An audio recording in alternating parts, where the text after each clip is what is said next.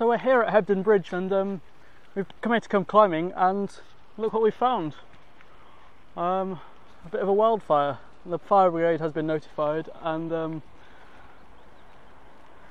yeah, it doesn't seem to be affecting any homes or people at the moment, but not good at all.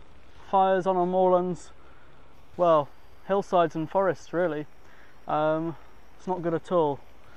It's not good for us climbers either.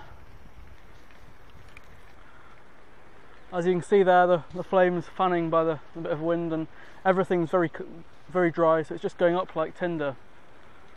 Lots of smoke everywhere. It's filling this valley with a very deep sense of smoke. Large flames leaping 20 feet in the air. Ah, there's the first fireman at the scene. Probably going to be told to move away now.